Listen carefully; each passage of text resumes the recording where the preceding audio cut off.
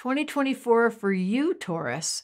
Jupiter is traveling through Taurus until May of 2024, till May 25th. So you've had this long ride, 2023, 2024, saying, how can I be of assistance to you? It's a great time to expand yourself, to take a risk in any direction.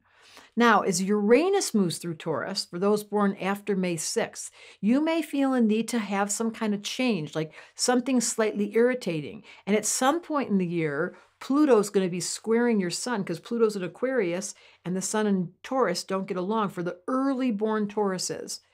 And Pluto trines the sun for those born after May 22nd. Pluto in Aquarius trines early degree Gemini.